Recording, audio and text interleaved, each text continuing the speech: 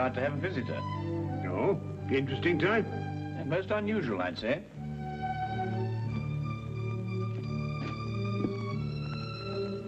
I don't see anyone. My dear Watson, the street is hardly deserted.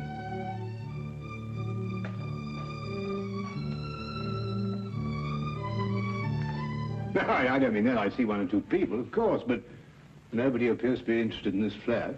Watson, for the past 5 minutes, that young man has been summoning up courage to call on us. He's vacillated between doubt and decision, fear and fortitude. Ah, at last fear is conquered. Fortitude is the victor. Well, I suppose you've deduced the whole thing. Who he is, what he wants, where he comes from. As a matter of fact, I haven't the least idea. But with so unusual a client, I fully expect a most unusual case. If he comes here. Wait. Ah, the first step.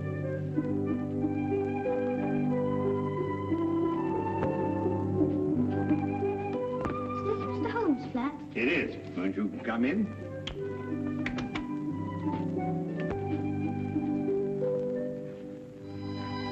Hello. Are you Mr. Sherlock Holmes? Yes, and that is Dr. Watson. How'd you do? Anything the matter? No. It's just that... Yes? Well, I thought you'd be much stronger looking. Oh, well, I'm really quite strong, you know. I can tear dictionaries in half. Can you really? Yes, of course, and I'd show you if I had a dictionary handy. Well, what I've come to see you about will take brains. Well, I think Mr. Holmes has an ample supply of those. Now, wouldn't you like to sit down? Oh, thank you. Hello there, my boy. Cup of tea? No, thank you, sir. I'd like to get right down to business. Oh, good. Well, my name is Andrew Fenech. I'm 11 years old, and I live at number 17 Dudley Court, Upper Spimment Street. Splendid. Now, what appears to be your difficulty? Mr. Holmes, my father's disappeared. Disappeared? Yes, sir. His name is Herbert Fenech. He's a bookkeeper at Rondale Industries. He's tall and wears glasses. Will you find him for me? I'll do my best, Andrew, but first you'd better tell me the whole story, and anything else that may matter. Well, sir, Dad's always been the happiest and most wonderful person in the world. Each night he'd come home and joke and tell funny stories. And every Sunday we'd take bicycle trips or fly our kites or something like that. You might see he was a pal of mine instead of just a father. I understand. Go on.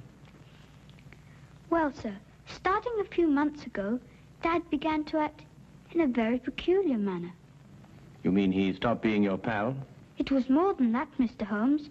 Dad began to leave the house for days at a time. He wouldn't tell Mum and me where he was going or when he'd come back. Just acted mysterious and was as jumpy as a cat.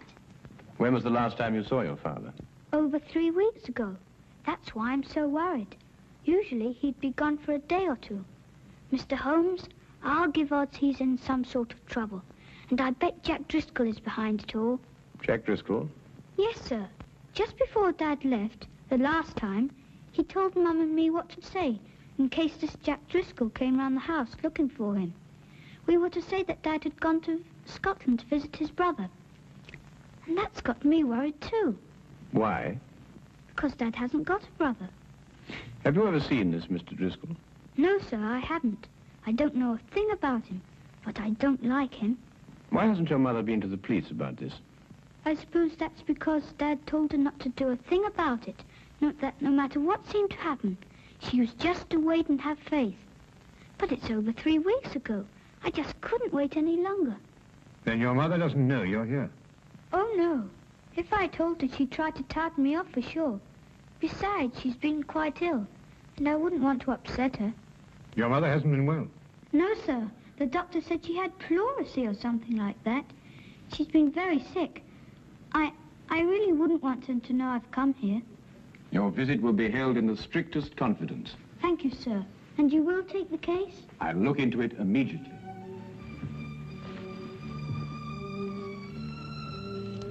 I hope this will be enough to retain your services. Oh, well, no, that won't be necessary, Andrew.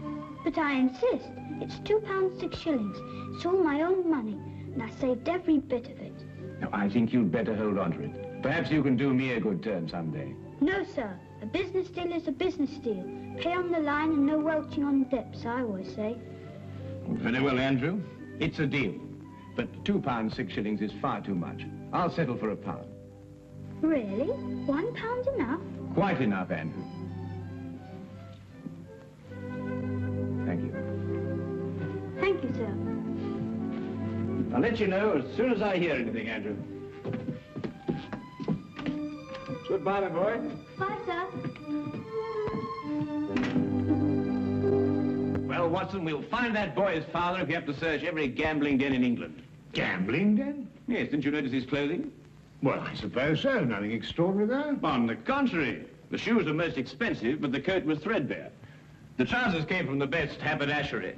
And the cap was ancient, attesting to the father's streaks of good luck and bad luck. Yes, but that's not sufficient evidence to label Fenech a gambler. Quite right, but there were other indications. Young Andrew's speech, if you may recall, was sprinkled with the peculiar jargon of the gambler. Such terms as touted off, I'll give you odds, and welching on a debt. The boy obviously learned from his father. I see. Further, I'd say the man's mysterious trips were to various sporting events held outside of London. Horse races, dog races, and so on. Yes, Holmes, but why should an apparently contented man like Fenech suddenly turn to gambling? Well, my guess is that the mother's serious illness created a heavy drain on Mr. Fenech's slender financial resources. He probably hoped for the gambler's classic killing. Well, Holmes, you've certainly answered everything. I'm afraid not, Watson. 2 questions yet remain unanswered. Where is Mr. Herbert Fenech, and who is the shadowy Mr. Jack Driscoll? Where to, Holmes? To Inspector Lestrade's office. In this particular case, he may be just the chap to help us. Now, that's what a gambler would call a long shot.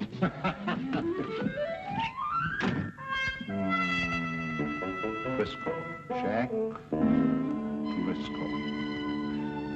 Oh, yes, I remember him. He was in the coal business. Oh, no, Lestrade. I don't believe the Driscoll you're referring to has any bearing on this case. Stockbroker? No, I don't think so. Parliament? No. Railways? No. Musician? What? If you'll excuse me, sir. Now, what is it? What is it, Wilkins? Jack Driscoll, sir. Alias Jack Ellerslie, alias Gerald Jackson, sir. Arrested 1891, suspicion of murder, released. Arrested 1892, burglary, convicted and served 1 year. Arrested 1894, suspicion of forgery, released. At present believed involved in illegal bookmaking practice. Whereabouts unknown, sir. Now, that unsavory brew sounds much more like our cup of tea. Tell me, Lestrade, in which of the various sporting spheres is Mr. Driscoll most active?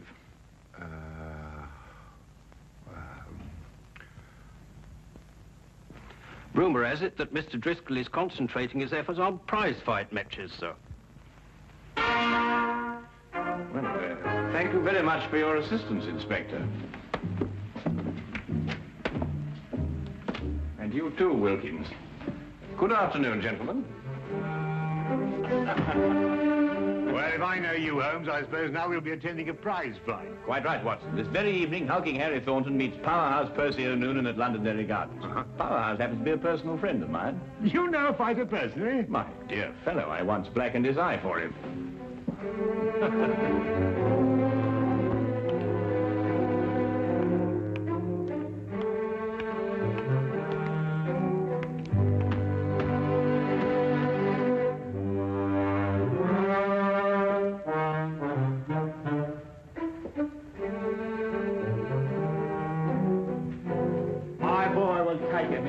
Because he thinks. That's the kind of fighter I like, a fighter with brains. A very good combination, Mr. Finnegan. The best. Sometimes you makes a mistake. You sees a fighter what? It's hard, and you think maybe you got a champion. But if he don't think, nothing. You understand? Oh, yes, perfectly. Tell me, Mr. Finnegan, have you got... Excuse me. It's time Percy got started now. You can take him up now.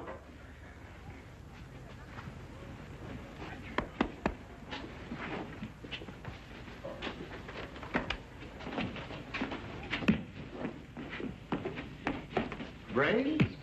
Oh, no, Watson, just a comparative judgment, you know. Well, I'll have to say goodbye to you now, Mr. Holmes, but thanks for dropping in. Not at all. Your boy was highly recommended to me. Who told you about him? Herbert Fenech? Who?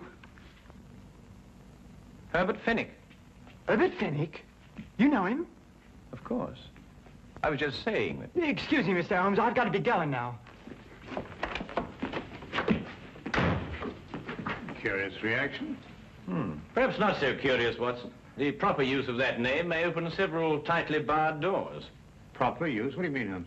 Well, if I'm correct, you'll soon see for yourself. Just let's continue to drop the name.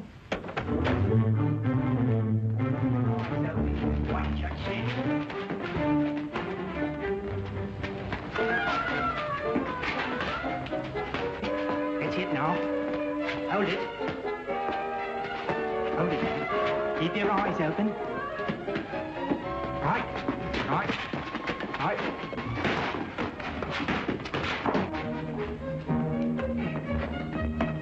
Watch it now, Percy. Watch it. That's it. That's it. Hold it now. Hold it.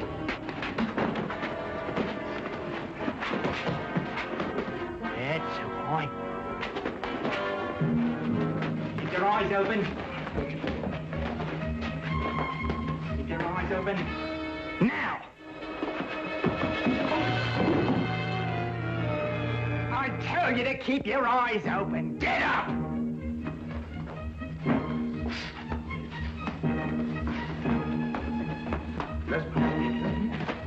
Good old Herbert Fenech. I must remember to get his advice on next week's card. You know, it's a pity poor old Bert Fenech couldn't come with us this evening. Yes. Do you know what old Herbert Fenech told me this morning? No, what did Herbert Fenech tell you this morning? Did you hear that? You know, Watson, it's not every day you can meet a man who'll give you insight. Sounds like just what Driscoll's been looking for. I told you that he did it. You remember I said... What are you waiting for? That we met a chap like... Don't like taking him here. They might get roughed a bit later, then somebody says they saw him leave with us. Do you think the street would be any better? You know him? Mr. Holmes, the big one is. He knew Percy. Didn't catch the other bloke's name, but he looks like a fighter I used to know. Got the sack for using unfair tactics. I figured he was a bad one. Got a nasty look about him. Well, if he tries anything, don't expect any Marquis of Queensberry out of him. Use some of your own tactics. Righto. Get to it now before the Upton leaves. Let them know we mean business right from the outset. Stand by, Watson. I think we shall have company in a moment.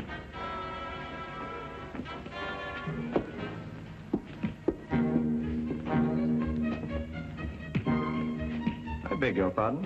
Herbert Fenech a friend of yours? Yes, but I don't see why. You come with us. Certainly not. Who are you? It will be much easier on you if you don't make a fuss. Where are we going?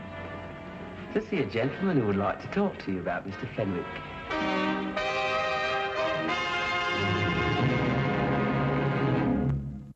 All I want to know from you is where you saw Fenech last.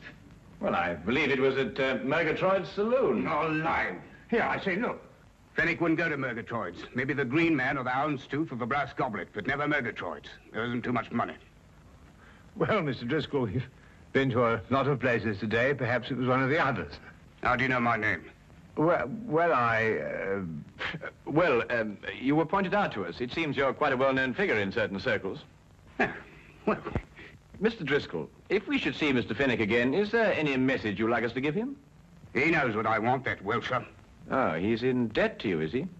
Over £1,000. Now, I'm not winning any longer to collect. If I get my hands on Fenech, that'll be the last of him. And that goes for you, too, if I ever find out you helped him in any way. Now, get out of here.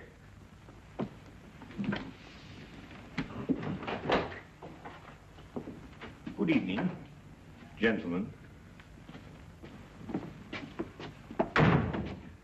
People just don't have any manners anymore. And this is not the time to instruct them. Come, Watson. Well, I only hope we're going to a place where they appreciate proper behavior and the finer things of life.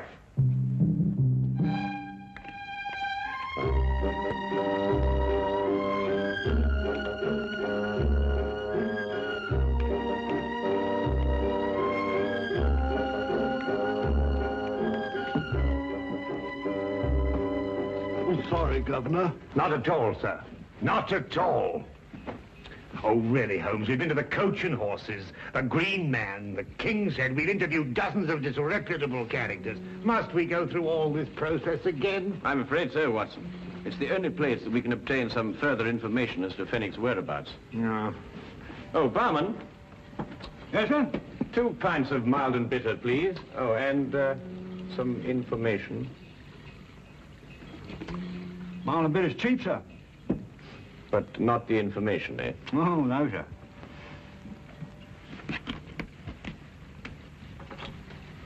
Herbert Fenech. Oh, him, poor chap. What do you mean? It was along here not a few weeks ago. We were talking confidential like. Told me he booked a passage to America. Too bad he won't be able to use it now. Oh? Why not? We say you haven't heard. No. Fenech's dead. Suicide a few hours ago. But how? Where?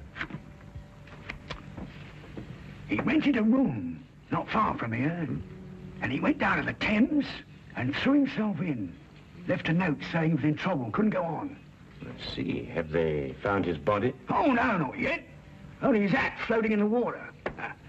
Poor chap, wasn't a bad sort of a chap, you know, but gambler. Had a run of bad luck. Come, Watson, we must hurry, or Fenech's luck may turn from bad to worse. Bad to worse, he's dead.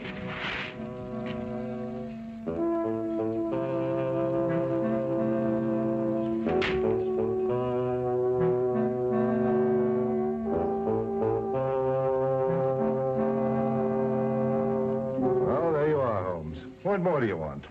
The body. Oh, we'll soon find that. There's no doubt about that. The river patrol's dragging the Thames already. I assure you, Inspector, Herbert Fenech is still alive. Then why should he write a suicide note? Surely the question is, why should Fenech write a suicide note in such explicit detail? Listen, this is a terrible thing to do, but I have made up my mind. It is the only way to end my difficulties. Today at 6 p.m., I'm going to the Thames. I will jump from the Hertford Bridge. Forgive me, but have faith. Signed, Herbert L. Fenech. No, Holmes, I can't follow that line of reasoning. Then perhaps this may convince you. Take a look at that hatband with Fenech's name on it. You'll notice that it's absolutely brand new, whereas the hat, of course, is unmistakably old. You mean that, Holmes, that Fenech here had his name put into his band in the last 2 or 3 days? Exactly. Merely a ruse to make people believe that he committed suicide. Yes, but why should a man say he's dead if he isn't? Well, to avoid his muscular creditors, for one thing. If they believed the reports of his death, they'd have no choice but to write him off as a total loss.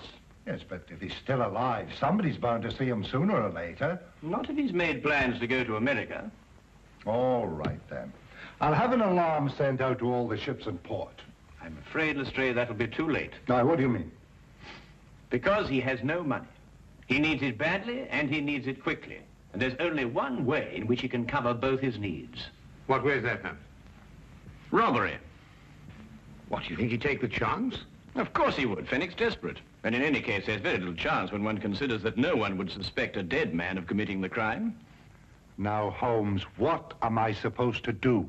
Warn everybody in London that a robbery's going to take place? Oh, I wouldn't go as far as that, Lestrade. I judge that Fenech will strike at one of 3 places. The Wagon and Horses, the Green Man, or the King's Head. I say, Holmes, how can you narrow it down to that? Because Fenech can feel certain that everyone in those places has heard the news of his death. Therefore, no suspicion could be directed at him. I don't know why I let you talk me into these things. Then you'll assign men to cover the Wagon and Horses and the Green Man? Yes, yes. Good, but there isn't much time. You'll have to get on with it immediately. All right. You know, sometimes you're worse than the commissioner.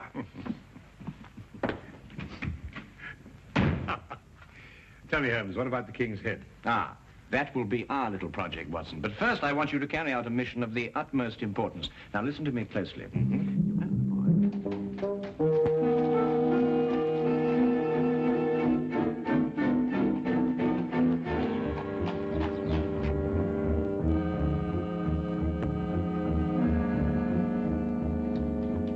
Yes, I've seen them come and go. big and small, happy and sad. And I tends to my business and keeps my hands clean. Ah, well, that's a splendid philosophy. Yeah? It's getting near closing time. Oh, yes, sir. So it is.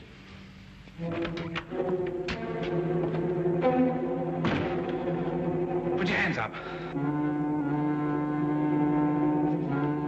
I'll take that if you don't mind. I'm sure he does, but then he has very little choice, has he? You, get over there. Go on, hurry up. You two. Go on. I'm sorry, Holmes. We had a bit of difficulty again. Oh. Oh, no. I've got him, Fenech. What? Brilliant job, Fenech. Absolutely brilliant. Dad! Now, what's the game? Let me go. Go on, sit down, you. Here, give me the gun. Come. Now, not a word out of you. But Not a word. Dad, is it really you? Of course it is, Andrew. Your father has been working on a special assignment for the Secret Service. Haven't you? Oh, Andy, my Andy. Now, you don't need to say anything, Mr. Fenech. Your behavior is the model of a hero. Oh, take this man away. Now, you listen to me. We'll have plenty of time for listening to you later. Well, who is he? What's he done? Who is he? Why, he's a spy working for a foreign government. Spy? Yeah. Foreign government? And these, Lestrade, are the secret documents he was stealing from our Navy. Hey, that's my account book. A likely story, indeed. Here, let me see them. No, you certainly can't see them. They're even too secret for you. Now, half a minute, Governor. There's been a mistake here somewhere. I'm just, Wilkins, do as Lestrade orders. Take this man away. Yes, Mr. Holmes. I'll be standing up behind the bar all day, all right? You know, wait a minute, let me say something. This is a crime. You see, Andrew, your father has been working on a most dangerous case. During the secret investigations, quite naturally, he couldn't tell you anything about his activities. However, I think that he can now remove his disguise. Yes, of course. Gosh, Dad, Mum and me were so worried. Your father is really to be congratulated, Andrew. You see, the Foreign Office chose him specially for this very important task because no one in the underworld would have suspected him of being connected with the law. Mr. Holmes, I don't quite know how to thank you. Well, Fenech, now the job is done. Of course, you'll have to return to your old job and take up the strings of your old life again. But if I know you, you'll work hard, meet all your obligations, and carry on like the splendid citizen you are. That's just what I'm going to do. I'll never leave my family again. Then good night, Mr. Fenech. And good luck. Come on, Andy. Let's go home. Oh, Andrew, I've just remembered something. Here's your pound bag. Golly. Come on, sir. Stray, I've just had a sudden thought. I think perhaps you better release that bartender. He must be getting rather upset by now. Holmes, either you've gone insane or I have. No more insane than usual. After all, everyone is entitled to make a mistake. Scotland Yard does sometimes, you know. I'm at least entitled to one. Good night, Inspector.